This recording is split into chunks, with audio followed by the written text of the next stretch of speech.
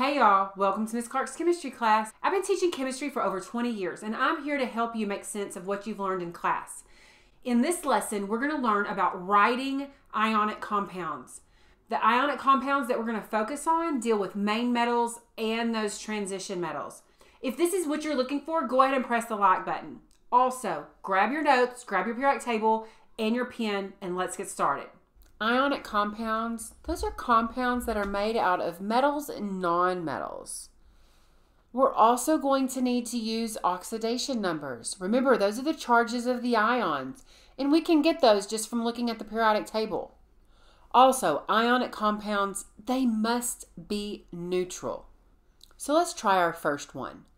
Calcium oxide. Let's look at this on the periodic table. The first thing we should recognize is that calcium, that's a main group metal. It's a +2. Oxide, that means oxygen. Oxygen is a -2. So we're going to write the symbols of each and put the oxidation numbers of each. Calcium with the +2, oxygen with the -2. And remember, ionic compounds, they've got to be neutral. So since +2 and -2 equals 0, it only took one calcium and one oxygen to get a neutral compound. So our compound's formula is just CaO. Because when calcium is in the presence of oxygen, they're going to come together in a 1-to-1 ratio. Lithium sulfide. Let's find lithium on the periodic table. Lithium. It's a main group metal. It has a charge of +1. Sulfide, that just means sulfur. Sulfur is a -2. So if we write the symbol with their charges, we've got lithium as a +1 cation, sulfur as a -2 anion. Let's remember, an ionic compound must equal 0. +1 and -2, that does not equal 0. That equals -1.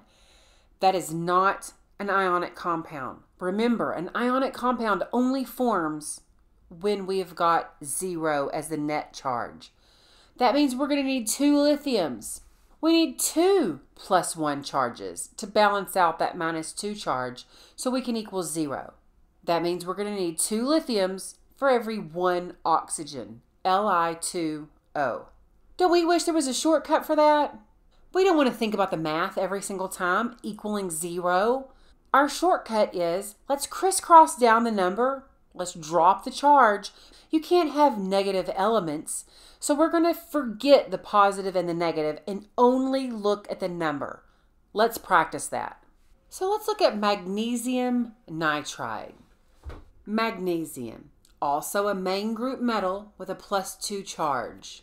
Nitride, that means nitrogen.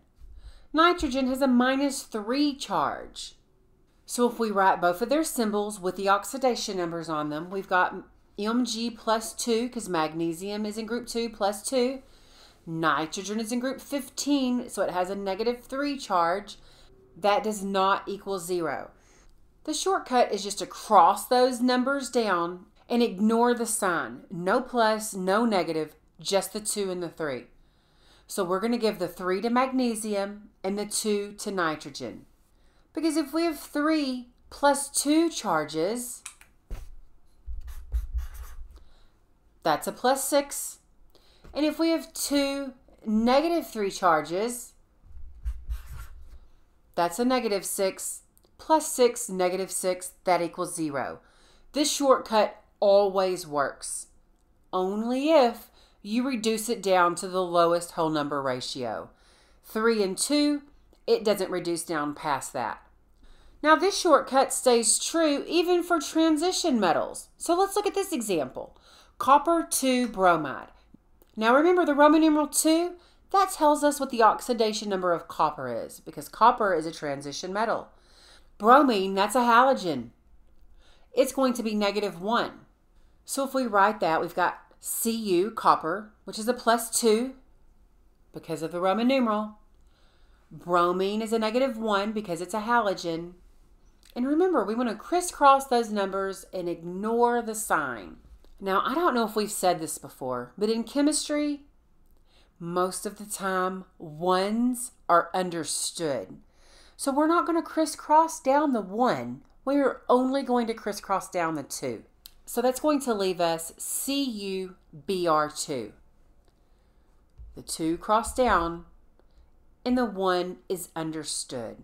So anytime you have an element with no number, that is always an understood 1. Let's try another example with a transition metal. 10 Roman numeral 4 oxide. 10,4 oxide. That means 10 has an oxidation number of 4. Oxide, that's just oxygen. Oxygen's in group 16. It has an oxidation number of -2. So we have 10 plus 4, oxygen -2. We're going to crisscross those numbers down just like before. So SN is going to get a 2 and oxygen is going to get a 4. I don't know if you were paying attention before, but I said when you crisscross down, you always have to use the lowest whole number ratio.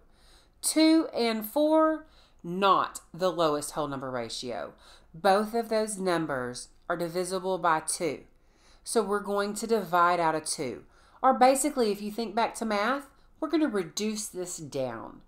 When we reduce this down by dividing both numbers by 2, we're going to get SN1, but remember we don't write ones, and O2. All we did was to divide both numbers by 2. That gave us SN1, O2. If you're going to use the shortcut to crisscross down, you always have to reduce down. If you found that helpful, go ahead and subscribe. Also, share it to your friends that might be struggling. Until next time, bye y'all.